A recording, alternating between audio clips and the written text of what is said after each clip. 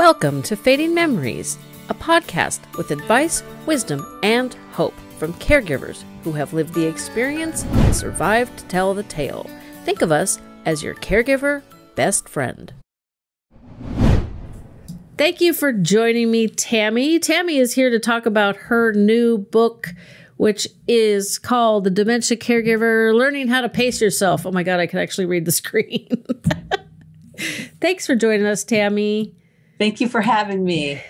So tell us about your book. First off, you are a dementia trainer. I mentioned that in the intro. Yes. Tell us about yourself, and then we'll talk about the book. I'm okay. It's early. That's okay. I'm a dementia consultant, educator, speaker, and now the author of Essential Strategies for the Dementia Caregiver, Learning to Pace Yourself. And I also facilitate numerous caregiver support groups. So what inspired me to write the book is a lot of times caregivers get a diagnosis, the families get a diagnosis, they have dementia, they leave the office, and now what? Exactly. So I wanted to provide a book that would actually literally walk side by side with the caregiver. It addresses what the changes are going to be with their loved one, how dementia is going to affect them behaviorally, cognitively, their personality might change. And then I wanted to help the caregiver learn how to deal with those changes, because as you know, dementia just doesn't affect the person who has dementia. It affects the caregiver and family, the whole family. So they feel very lost. They feel very lonely. They feel unprepared. So I wanted to write a book that walks them from the beginning all the way through till end of life. And it's equipped with tons and tons of strategies, and it talks about how to communicate with a person with dementia, how to connect with them when you feel they're drifting off. It talks about 11 of the most challenging behaviors. It talks about the different emotions and feelings you're going to go through and how to deal with those feelings and emotions and to normalize what the caregiver is going through. So I just wanted to give them a book they could put right by their bedside. And it's a tool, it's a resource that will help them walk through this journey and pace themselves through this journey, because it can be such a long journey. Yep. My mom had Alzheimer's for 20 years. Sometimes when I think back, it's like you'll see maybe a millennial caregiver on a social media channel, and I think, oh, those poor people. And I'm like, wait a minute. My mom started showing signs of Alzheimer's when I was 32. So it's like, it's hard to remember before, like the before times when she was just mom. And then it can be really a challenge sometimes, because there's things like my daughter's getting married and, Mother's Day is coming up. And it's just like, man, there's just some times when you just really wish you had your mom. Yeah, exactly.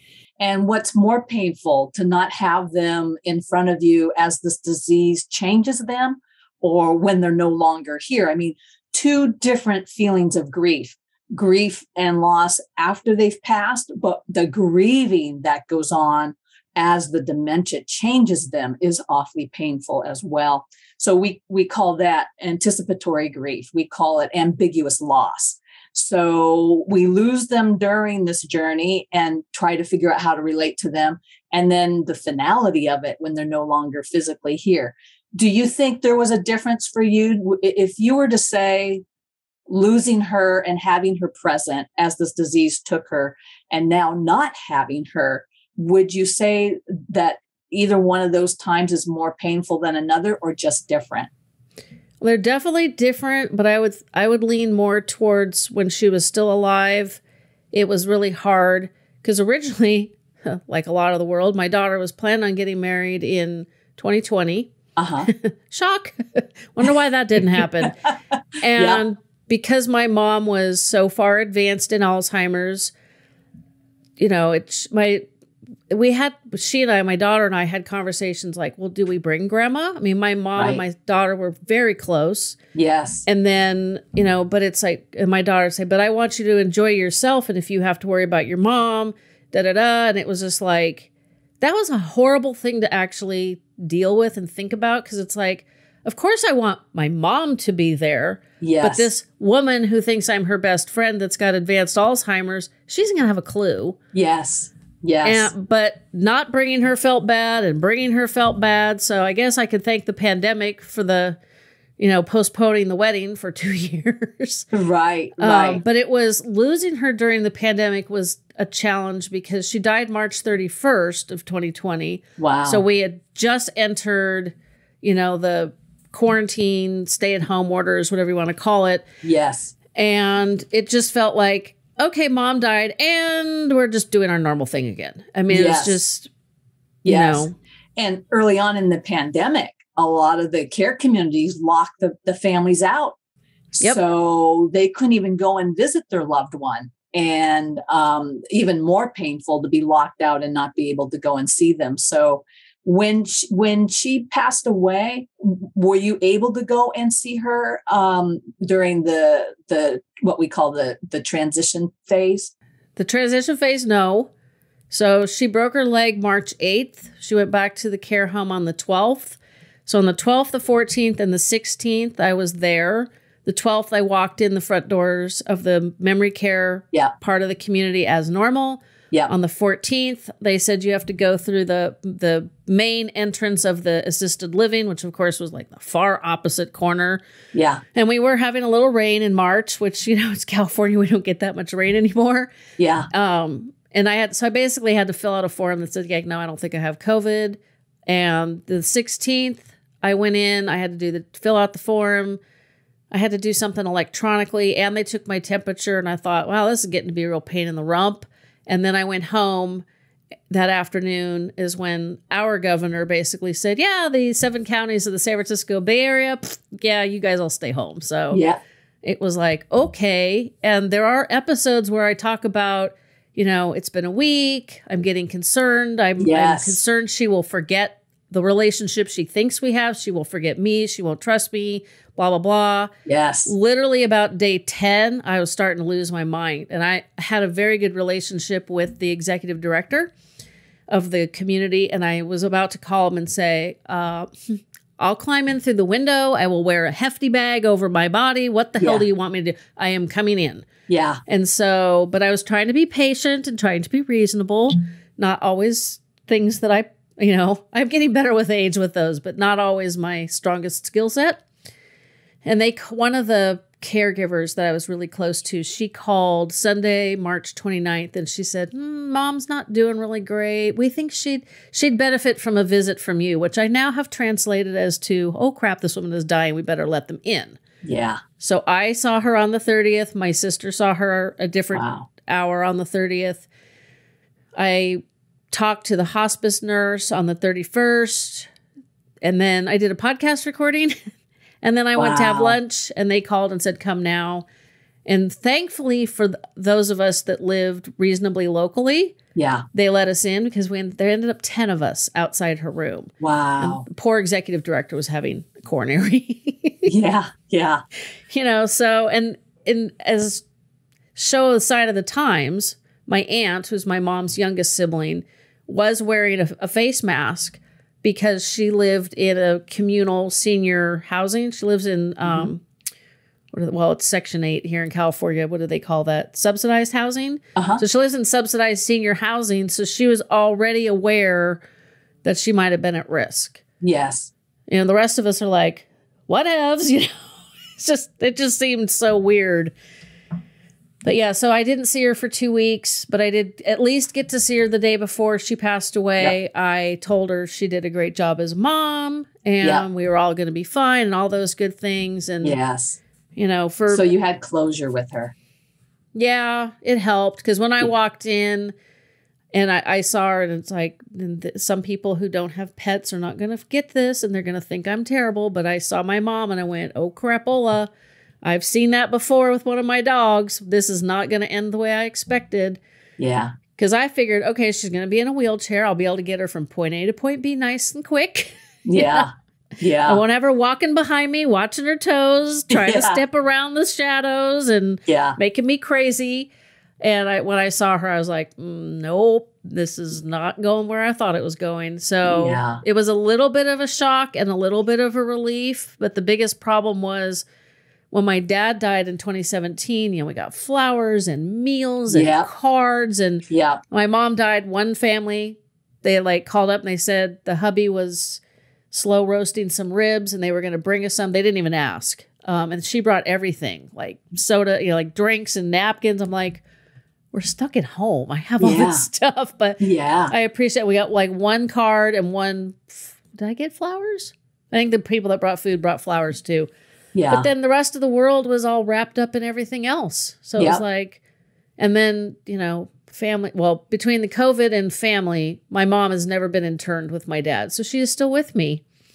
Wow. Yeah. I do want to acknowledge, so it's been a little, just 2 years. You just celebrated a 2-year anniversary. So I wanted to acknowledge that. Yeah. Yeah. Yeah. That's sometimes hard to imagine because there's times I still think it's like we're just in the beginnings of 2021. It's like we kind of have a lost year in there. But yeah, the last couple of years have been a lot. Yeah. You know, sometimes I step back and I think about it. And this is kind of something I think caregivers should also try to acknowledge. And I bet you'll agree, and you might even have a talk about it in your book a little bit, maybe in a different way. But, you know, sometimes when life seems really difficult or you're not happy with where you're at, step back and ask yourself what the last couple of years have been like for all of us. Because for me, my entire life has been shaken up 3-4 different ways. Yeah. Yeah. And I'm still laughing about it because it's either, you know, it's not all bad. Yeah. But there's times when it's like, I shoulda, coulda, woulda. And I'm like, wait a minute. We had a pandemic. We've moved twice. We lost my mom. We lost the dog. We lost my grandmother. Yeah. There's a lot of losses. Yep. I mean, grandma was 103, so that's okay. But that one was more expected. But yeah, it's just, you know, when you add it all up, it's like, dang. Yeah. Maybe I should just be sitting in the corner with my head over. No, you're doing good work now. There you go, right? Yeah. So that we all have to give ourselves credit. Yes, we do. Even when we don't think we're doing as good as we should. And I'm almost certain that that's in your book. It is. It is. Absolutely. You know, one of the top 5 emotional issues that I deal with in my private practice, as well as in the support group, is caregiver guilt, right? And often caregiver guilt is a result of either self-imposed expectations, family expectations, or messages, or culture, right? And that's one of the things why I wrote this book, is the caregivers need to really embrace the beautiful job that they are doing taking care of a loved one with dementia, because it's not easy. It's challenging, as you know, it's demanding, lots and lots and lots of responsibilities. And I have to honestly say, I haven't met a caregiver yet that just isn't a phenomenal person, just an amazing person. And we get caught up with, you know, shoulds are often a way of recognizing I have an unrealistic expectation.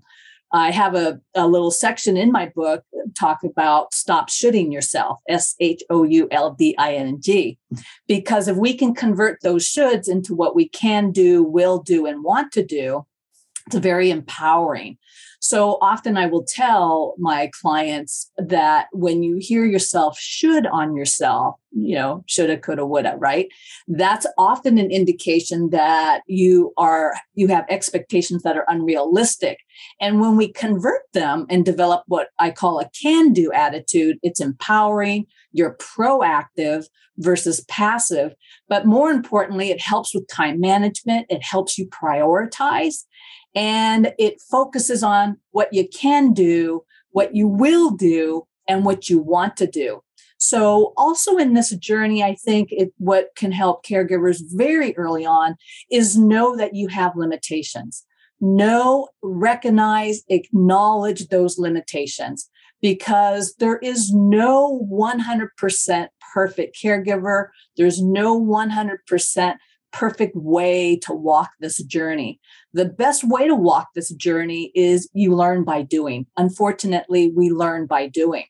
So one of the main reasons I wrote this book is that it just breaks me up inside to see these people doing a beautiful job caring for their loved one, and yet they're beating themselves up and they've got this judgmental voice, this critical voice that doesn't belong in dementia care, because the real problem is dementia, not you, not your loved one, but everything you're going through, what your loved one is going through, what you're going through, and what your family's going through is because of dementia, not because you're doing things that are wrong.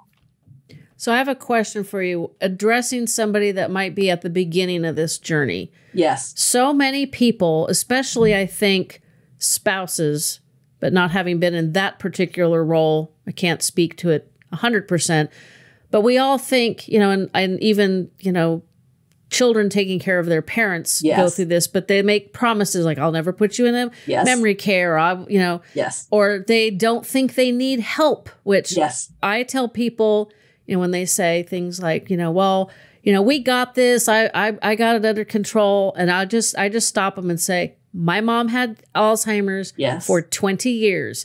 So this is April 25th, 2022.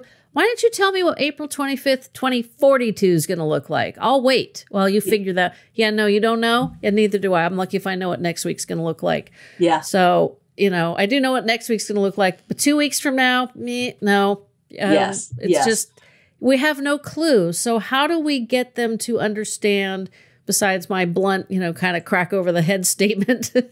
How do you get them to understand why they need to bring in help early on, which I have tactics that I recommend that make it easier. At least I think it would make it easier. Why do they need to bring help early on? And how do we do it? Early on, one of the best things caregivers can do is really get educated on what dementia is going to do. And my book really maps it out very, very well, what to expect, how it's going to affect your loved one, what you're going to go through, and notice pace, how to pace yourself, learning to pace yourself, because we are born thinking we should be able to handle it all. We're born, we have this commitment to our loved one. They're our loved one, whether we're a child, whether we're a spouse, and we feel obligated, we feel committed, we want to be able to take care of them. And I also think culturally and in families, what are the messages? We're selfish if we can't do this. We're not a good person if we can't do this. So I think one of the biggest issues is getting caregivers to see, I cannot do this alone. I do need to pace myself. As you mentioned, your journey was 20 years, right? Some might be 8, some might be 5. My grandmother's was 25 years.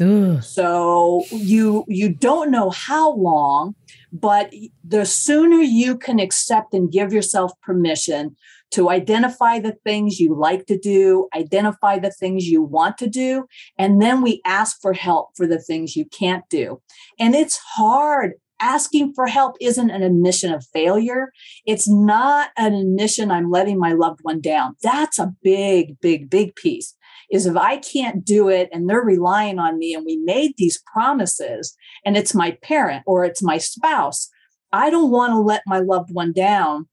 And what we have to do is talk about what makes you think you're letting your loved one down and come up with a plan on how to manage this disease so it's not at the expense of your physical, mental, and emotional well-being. And I have to laugh. In my support groups, the caregivers who've hired people to come into the home to help will often say, I should have done this a long time ago. Then the caregivers who are resistant are like, well, I'm just not ready to do it yet. And I think as we become more educated about this disease, I think then it will become easier to see, wow, I really am going to need help earlier rather than later. But I think we're still learning a lot about dementia and the toll it takes and how long this journey can take. And so I have to start gently massaging the commitment and the expectations you have of yourself and be able to transition those expectations to make it more realistic. So you hit the nail on the head, and that is we feel hugely obligated, and we have to be able to admit and acknowledge and accept what I don't want to do. And so I help people make that transition. But a lot of it is changing our expectations, changing our self-imposed expectations. Again, the family messages we've got to challenge, and then cultural messages. So I think it's not a simple fix. It's a process of understanding, a process of learning, a process of educating, and then a process of change. That makes sense. As many people know, I recently had a website blow up unexpectedly. That was not on the agenda, and it overran the episodes that started season 5. And I had that kind of, I've been waiting around for somebody to help me fix this one thing on the website, that it blew up. And it's like I had all of these plans for the start of season 5 that basically got put on hold. And when I let it frustrate me and upset me because it shouldn't have happened, it's negative. But when I stop and think, people listen to these episodes all the time. They don't, it's not like, I'm not like a daily news podcast where people, if you don't listen for a week, you've missed out. No, people go back. My people will be listening to this episode, 5 years from now, I'm sure. So when I kind of just let go of that stress because I wasn't going to be able to like wave a magic wand and get a new website done in a week, and I'm not sure I would even want to. It's like, okay, just tackle what I can tackle and just deal with this other problem. It's very similar to dealing with dementia, unfortunately.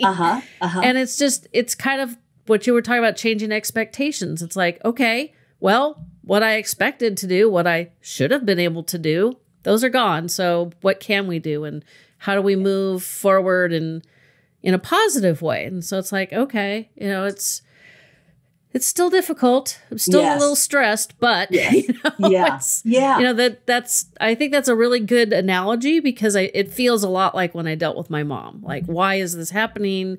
I don't have time for this. Just all of that frustration. And then when you stop and think, okay, what's the really critical thing? And it's like, well, we're dealing with that. Okay. Yes. Moving on. And I think, there's a tendency where the caregiver gets very, very hard on themselves because they lost their patience, or they raised their voice, or they yelled at them, and they want this journey to end. Those are all normal feelings.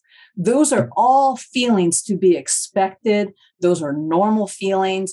And so what I try to do is help people learn how to cope with those feelings. Substitute the judgmental self, substitute the critical self. And what I encourage people to do is to develop compassionate self-understanding. And I talk about that in the book, and how to make that transition. Because the reality is, you are doing the very best that you can on any given day. Some days are going to be better than others, and that's the honest truth. Some days you may lose your temper. We just want to minimize the intensity and the frequency and how often that happens. But that's a normal feeling, because you have negative thoughts and feelings towards your loved one, and you're so angry about this disease. Don't take it out on yourself. You are not the problem. The caregiver is not the problem. What would we do without you in this picture? What would loved ones do without you? And so I want caregivers to give themselves more credit, but I also want to give them permission to have those emotions and feelings, to know you're going to be angry and you are going to get frustrated. But that doesn't make you a bad person. That doesn't make you someone that is no longer appreciated. You have to give back to yourself. You have to support yourself. And the other thing I hear a lot of is that the dementia, the person you're taking care of, your loved one, isn't able to say thank you, isn't able to acknowledge the beautiful job you're doing. You have to do that for yourself. And as a matter of fact, in my book, there is a whole page on what if the dementia, your loved one could say this to you before.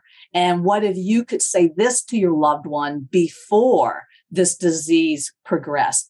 And I'm hoping people will read that. And before they get to the point where they feel unappreciated, you're able to express and have this conversation about the dementia care needs ahead of time. But the caregiver is not to blame.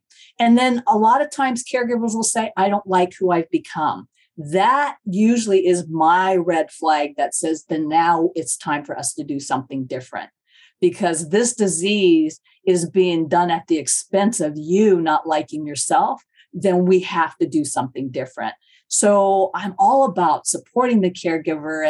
And again, I want my book to make you feel like I'm right by your side. I'm hanging on to you. I'm walking side by side. I'm holding your hand through this journey, giving you permission to feel the feelings and figure out how to cope with those feelings and really give back to yourself and appreciate the person you are.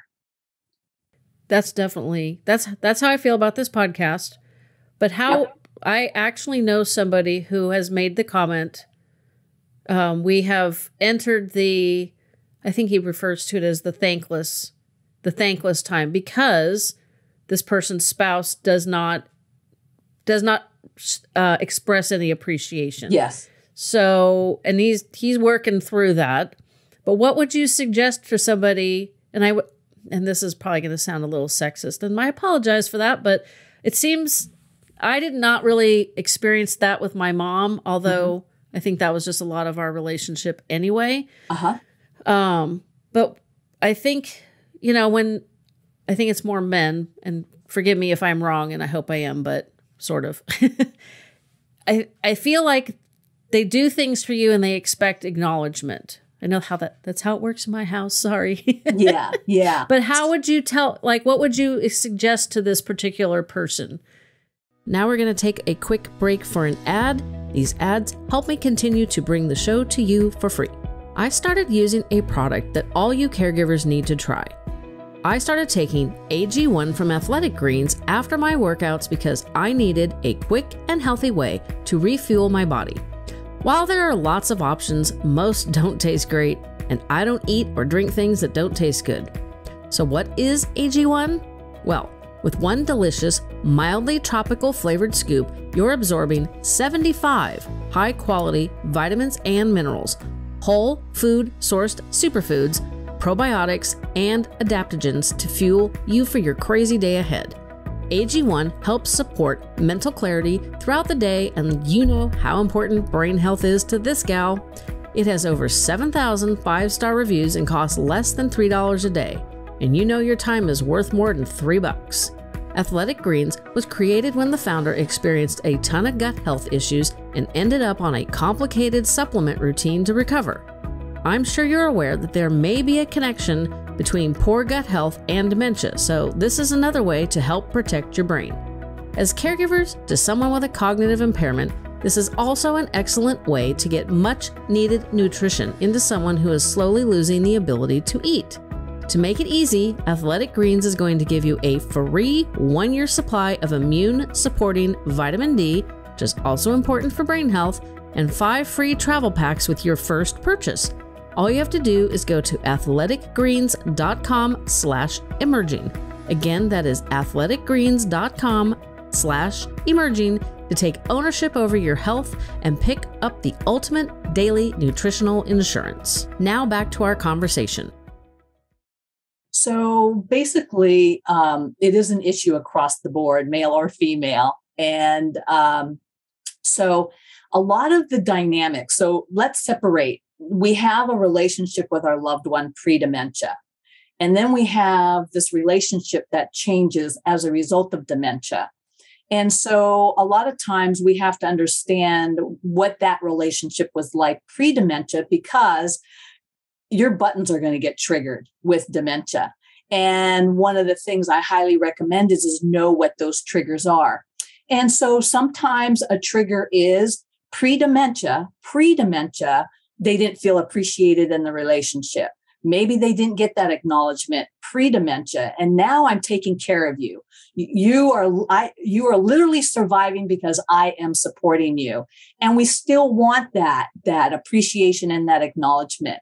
Now, it also happens where pre-dementia, maybe you had a lot of that support and you got a lot of that appreciation, and now dementia has taken that away.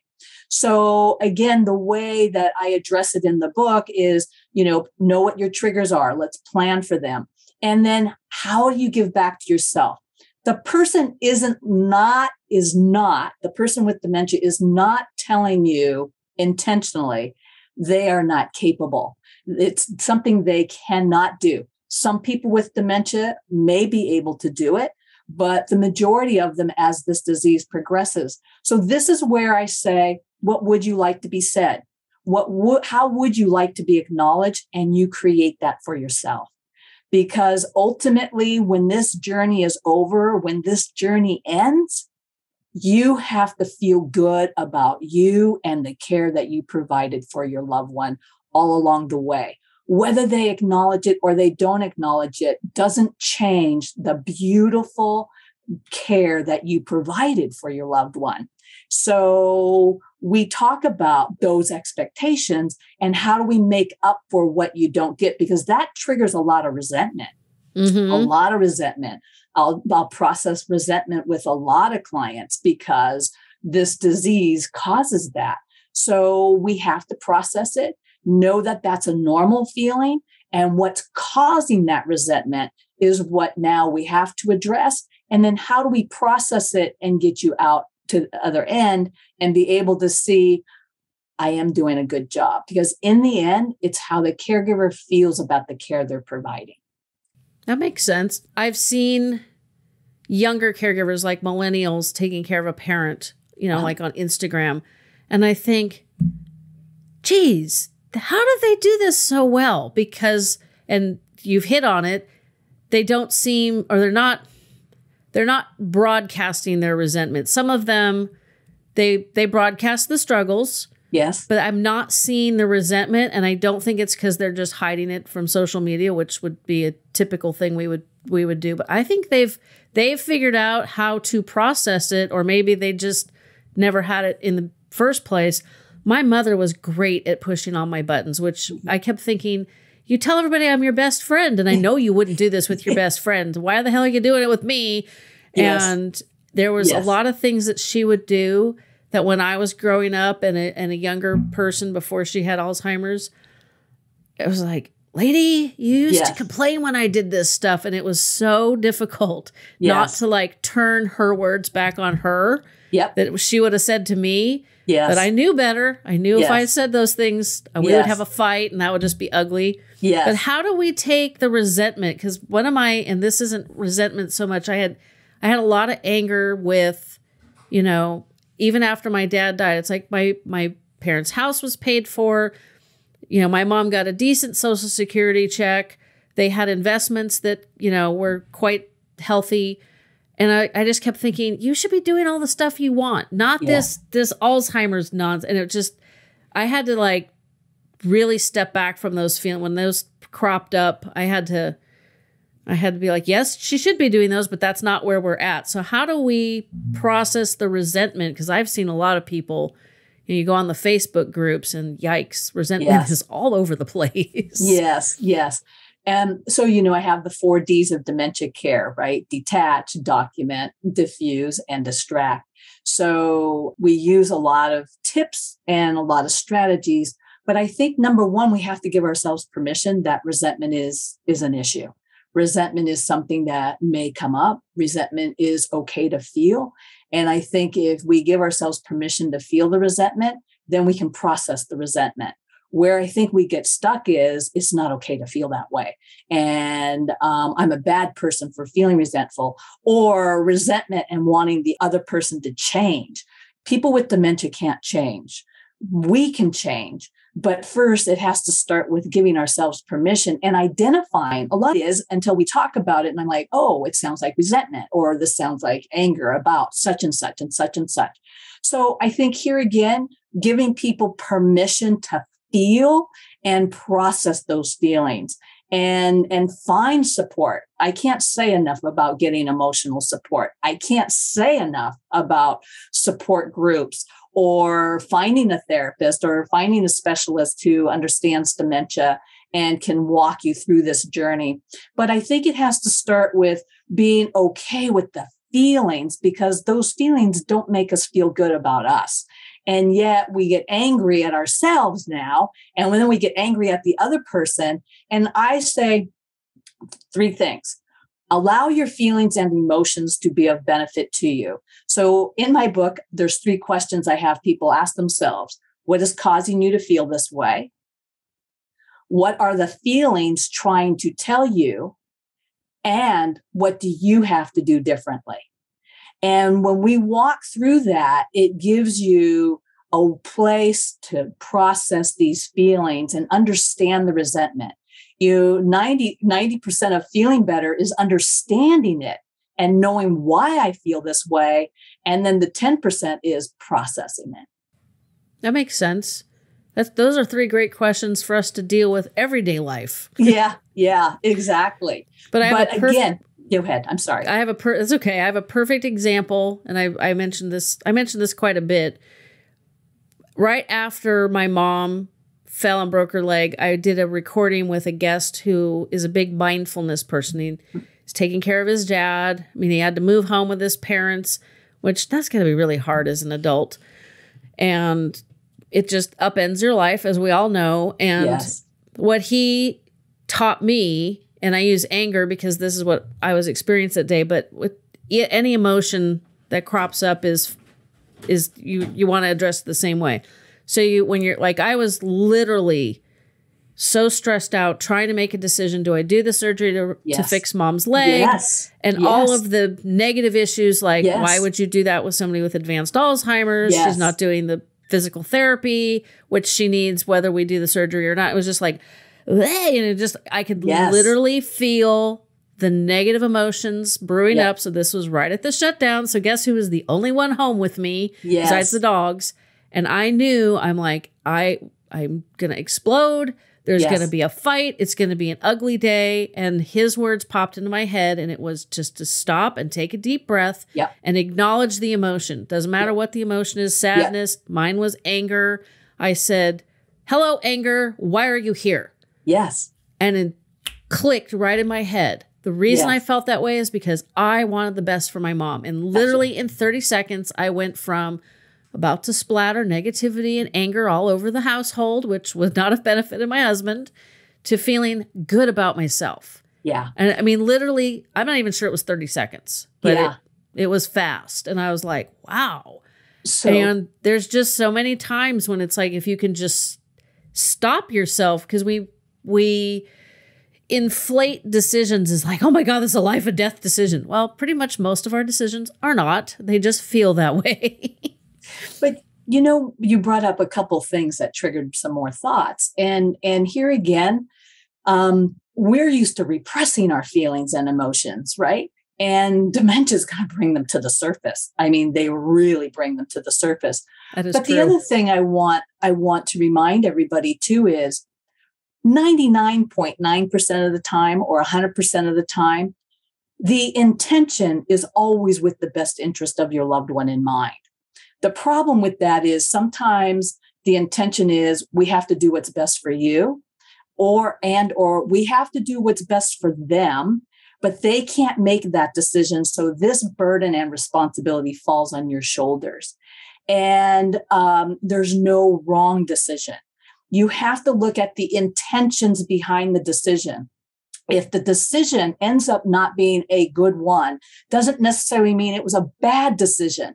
You always have to look at the intention was to make a choice that was in the best interest of my loved one. And if you can remember that, that will help you to see that there are certain things I have no control of.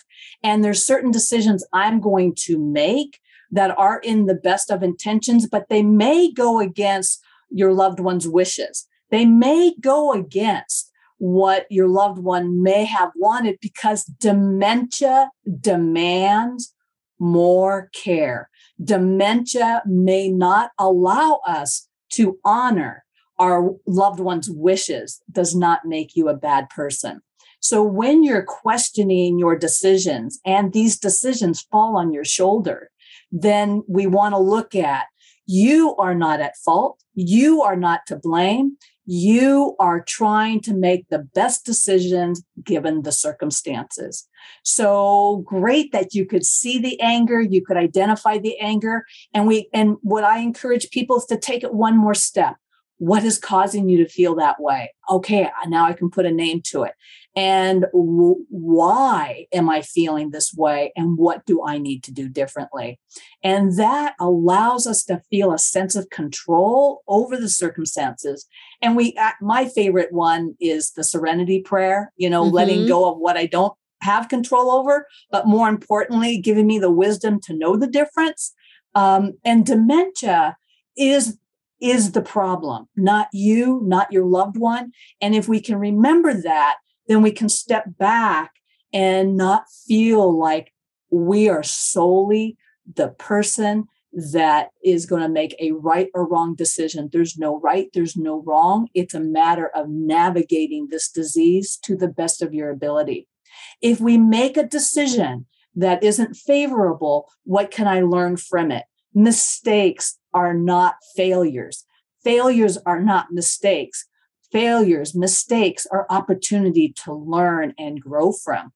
So when you went through that process, how did it change you and how did it make you feel better about the ultimate decision you did make? Which I am curious. What decision did you make under that circumstance? Well, I didn't have her go through the surgery. Okay. For a lot of reasons, because the biggest one was I was not, it's like one of those things where I'm pretty sure that anesthesia on somebody with a broken brain is a bad idea. Kind of convinced me differently was the position that I was in. And she didn't even know she broke her leg, even though it was wrapped in like the big Velcro. It wasn't in a plaster cast or anything like that. It was, I'm not sure what fabric it was, but she didn't even notice. Yes. And I'm like, how are we going to take care of somebody who needs to heal from a surgery? And I had to do the same kind of surgery, similar. Flew off my bike in 2016 and broke my collarbone. Yes. So I have a metal plate. Yes. And it's just you gotta know what you shouldn't do while you're healing. Shrug my shoulders was one of them. Yes. Yes. But I thought, how are we gonna help her heal if she doesn't even know she's gone through this? And how would she deal with the confusion and the pain and the da-da-da-da-da? And I just did not find a good reason to do it. Okay. But it felt for a little bit wrong not to at least consider it.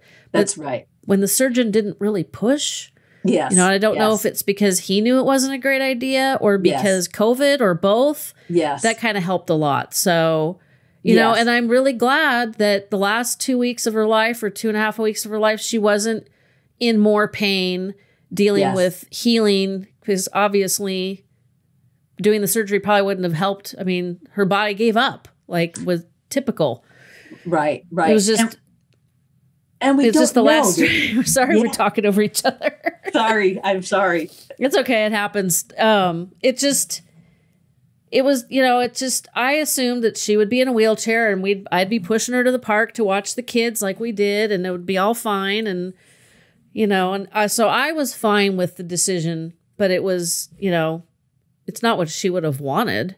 But when the way it turned out, I'm like, okay, I definitely made the right decision.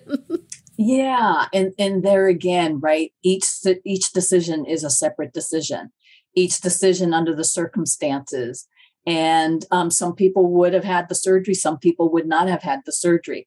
And I guess what I'm trying to say is on some level, and again, another reason why I did write the book was to give you more confidence in your decision-making ability, to really feel more confident that when I make a decision, these are the circumstances in which I made the decision.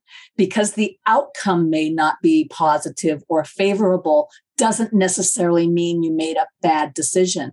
We don't have a golden ball. If we had a golden ball and if we could change things, we wouldn't even want dementia to be on this planet in the first place, right? That's for sure. So, but we don't have that luxury or that ability. So you're all making the best decisions you can under the circumstances. And when they don't turn out favorably, don't beat yourself up, because look at the intent behind the decision. The intent behind the decision, again, almost 100% of the time, is to do what you think is best. What we don't have control over is the outcome. The outcome now doesn't dictate whether you did a good or bad. The intention is why we make the decisions we make.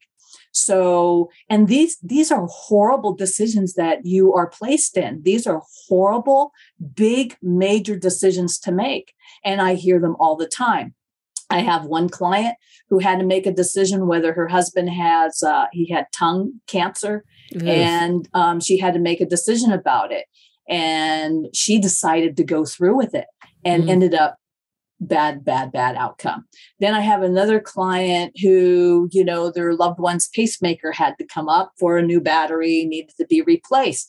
The dementia was advanced, decided not to replace the pacemaker. Are either one of them right or wrong? Both of them are making the best decisions under the circumstances. And we have to believe and trust yourself more that you are making the decisions with their best interest in mind. And that being said, sometimes what's in their best interest is what is in your best interest, is what is going to be best for you. So let's go back to what you started with, Jennifer, and that was, bringing in home care. There's not many people I know of that are going to say, oh, yeah, they're going to be favorable of bringing in home care. Yeah. We don't hear that. Nope. But what we have to understand is that dementia is demanding more home care, bringing in home care. Dementia is demanding that you have more help. And so you have to believe, I'm making this choice because it's in the best interest of my welfare as well as my loved one. Because your loved one doesn't get it, because your loved one doesn't understand it, doesn't mean it's a bad decision. We still have to make decisions that are going to be supportive of you, the caregiver, that are in your best interest, which in the end is going to even provide better care for your loved one. And I think that's where we get stuck. I don't want to upset my loved one. I don't want to go against, again, the wishes. And yet, dementia demands an extraordinary amount of care, and one person cannot do it alone. Well, I will tell you and repeat for the audience what I learned from a family that I swear did this 100% right. They were, I will link that episode in the show notes so you guys can listen to the whole story because it's fantastic. But this family, grandma, it gets complicated because I talked to two generations, mom and the grandson. But the grandpa basically was taking care of grandma. He was doing a good job, but he just got exhausted and he said, I can't do this anymore. So he asked his kids to please research care homes and get back to him. And so they did that. And the initial guest is also a podcaster. And so he's the grandson. And they basically formed what they call the Family Care Committee. Yeah. But what to boil down a 2-hour podcast episode into 5 seconds here, a little more 5 seconds. This is what I recommend people do as early on as possible. Sit down and make a list of all of the household responsibilities, all the responsibilities you have to manage and tackle today. Now do that for the week, and then now tack on the month. So now you've got a list of all the crap you have to do that isn't necessarily taking care of somebody else. That's just the stuff to maintain life. Now make a list of everybody you know that you think will be willing to help. They do not have to be in the same town because there are a lot of things we can do online that, like you and I were talking before we recorded, neither one of us are necessarily really swift with tech, and other people are. So now you've made a list of all of the responsibilities and all the people you know, but on the list of the people you know, write down what you think their best skill set is.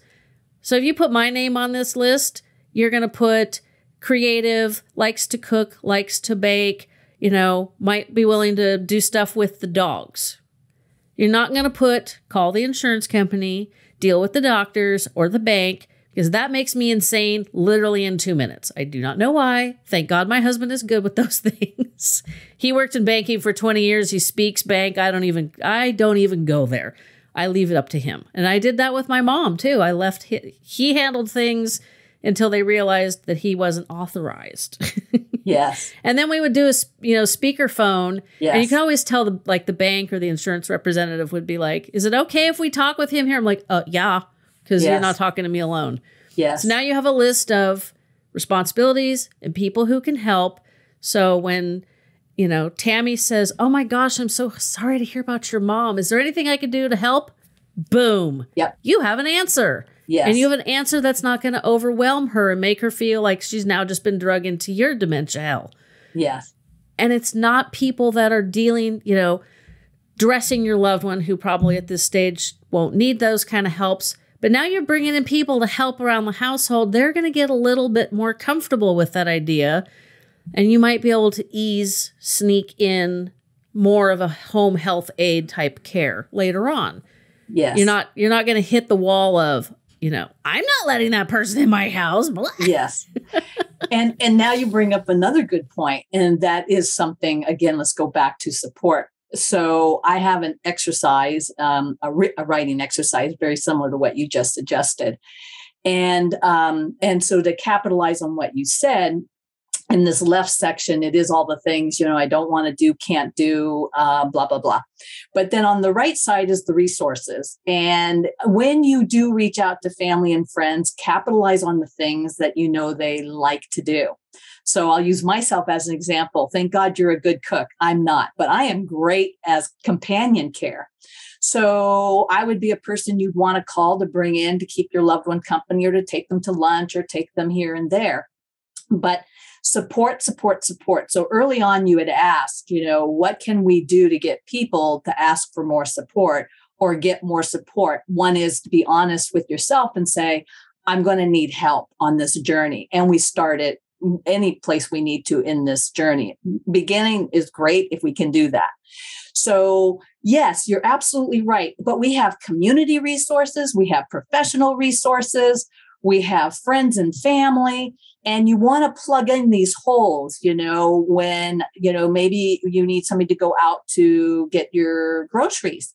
You've got to be specific. But I think one thing we absolutely have to make certain is you've got to be okay with asking for help. That's want true. To help you.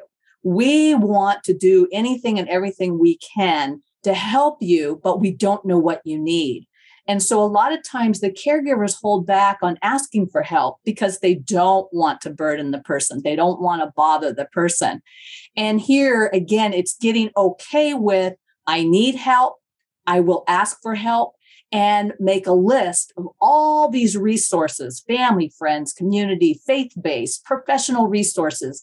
And we have what I think we're doing here is we're developing what is called a care plan. Mm-hmm. And this is your survival guide.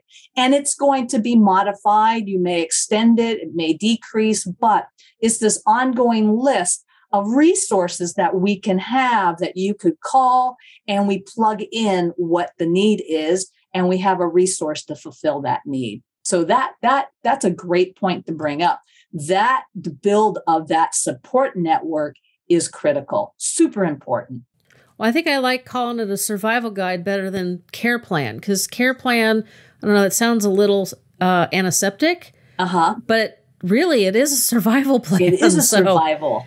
You're the first person that's called it that. So we're going to call it, instead of your care plan, we're going to call it survival guide. I think it also emphasizes the importance of doing this.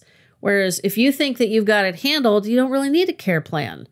But you're probably going to need a survival guide. So yeah. And keep in mind, it's okay to have 2, 3, 4 people for the same job, right?